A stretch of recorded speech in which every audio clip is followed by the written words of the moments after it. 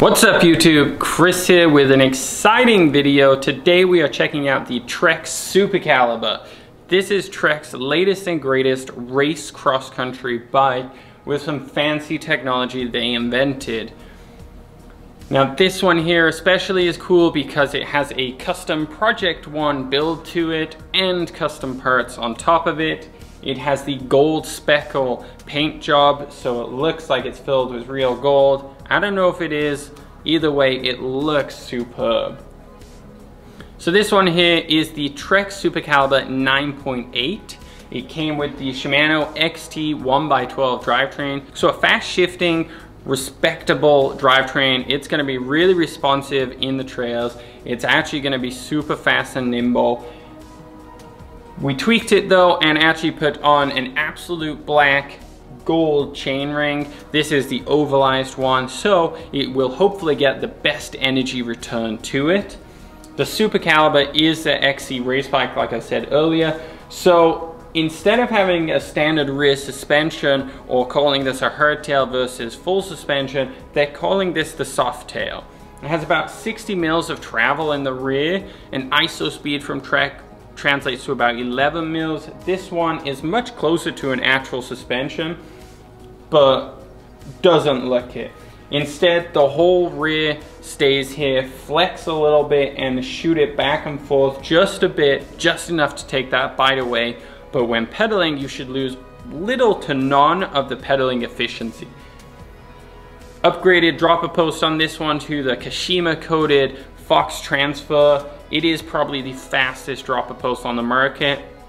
The RockShox Axis model is extremely fast, but for a manual model where it's just cably ran, this is a very fast unit. It has remote lockout on it with Trek's new drop lock system, so that's a remote lever which controls both of them. So you have a dropper post on it, and the below switch is also remote lockout where you can turn off your front and rear suspension at the same time. Again, making it even more efficient, even faster at climbing. This is a race bike. Its number one goal is to go fast. They came standard with Covey Pro carbon rims on it, and it has been upgraded to the XXX wheel set. That's gonna shave close to a pound off. The overall weight of this bike is around the 26, probably dripping into the 25 once it goes fully tubeless.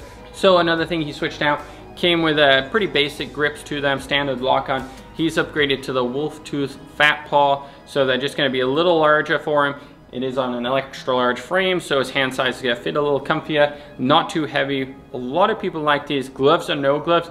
The silicone kind of base grips, like ESI, they actually have a nice feel to them. They dissipate the sweat a little bit differently, and they stay tacky. They stay really grippy, even though they look quite smooth. They're a pain to put on, but once they're on, you get this soft, cushy feel, this tacky touch to it, and it's fantastic. Another change is the front fork, so that has been changed out to the Fox Factory 32. So this is an XC race bike. That is all you need for suspension. A small amount on the front, a small amount on the rear. Makes it a little bit comfier, absorbs the hits, so it's gonna be a little smoother for you, but it's still gonna be a fast pedaling machine, and that's what counts first. Those climbs are the most important.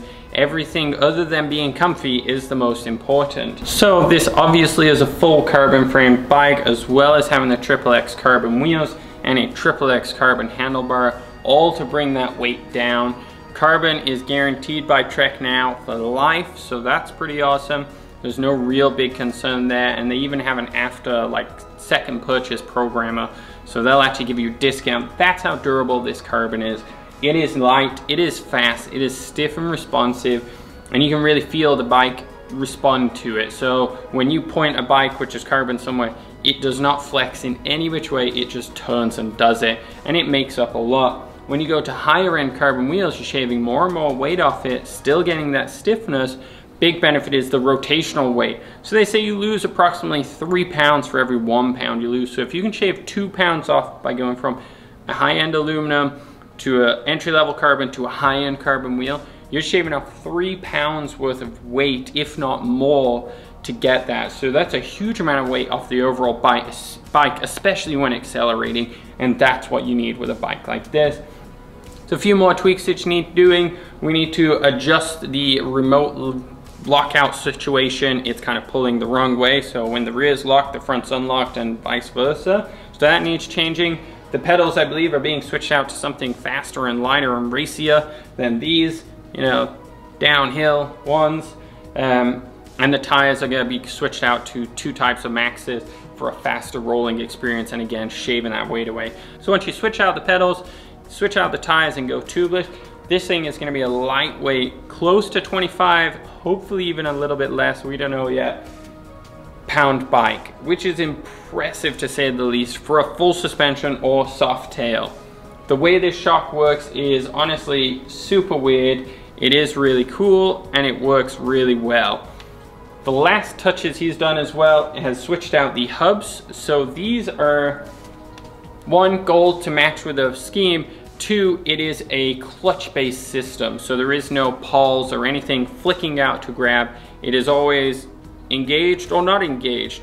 That means when you pedal around, no matter where you stop, it always grabs. It is always there. Another thing is they're silent. All you can hear is the chain. There is no noise made by it. It's definitely different. It's way more interesting than just getting louder like the Industry 9s or the Chris King. These are a silent hub. So when this is coming down the trail, all you're gonna hear is the guy breathing hard, the tires on the trail, and a fast bike's gonna come up, or you won't even hear it coming, and someone much faster than you with a much fancier bike is gonna take over. With Trek's Project One package, you can adjust a lot of different things with it. The paint job itself is a super cool one. It is one of the higher end ones with the flakes of gold in there, and it looks like it's more natural than say a paint job. It looks like it's oiled in there. It is fantastic. You can adjust a lot of the parts in Project One, but to a certain degree it's sometimes easier to buy a bike at a lower level like the 9.8, so you don't need to get that electronic or wireless shifting. You can go for a more affordable but still super respectful shifting, and then change out a few other parts like the hubs, the wheels, the suspension, the dropper post, and the handlebar, and the grips, and the chainring. So pretty much he changed everything apart from the frame. With the amount of things he was changing on it, it made more sense to go with a 9.8 and build it up probably far superior than most 9.9s. Really the only downside is he has a standard cable instead of some sort of wireless or electronic system shifting it, which could easily be upgraded in a year or 2 if he wanted to. Yeah, it's a cool bike and I'm glad we had it in here. The Supercaliber is definitely for someone who is looking to make some Strava times or entering the race scene, is going to be the fastest guy around and just wants to get fast. It's surprisingly a super lightweight full suspension. It's non-surprisingly, it's a lightweight full suspension bike for the cross-country racer. That's what it's designed for. That's what it's been built up for in this situation.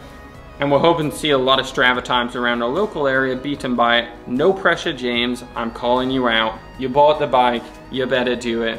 Comment below if you think you should try out a Supercaliber, or if you already have a Project One bike, I'd love to see a picture of it below. Like if you enjoy this kind of bike and the cool paint job you chose. Otherwise, guys, thank you again. Good luck.